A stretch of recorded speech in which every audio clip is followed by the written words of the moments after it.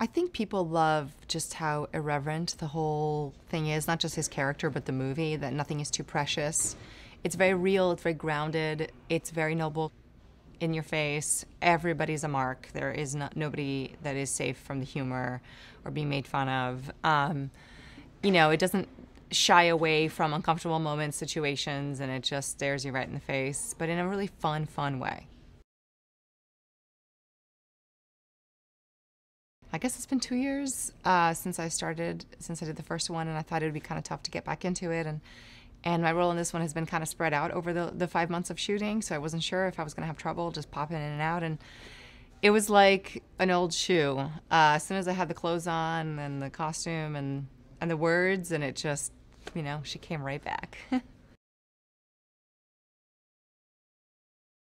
There's definitely a lot of ad lib, mostly him throwing some one-liners my way, but a couple times I get in there. He's really funny and just really dedicated to this project, and so it's really fun to come up with things and play and riff and have a great time. And he's really focused, and it helps because you're able to get a lot of work done quickly, but you're having fun while you're doing it.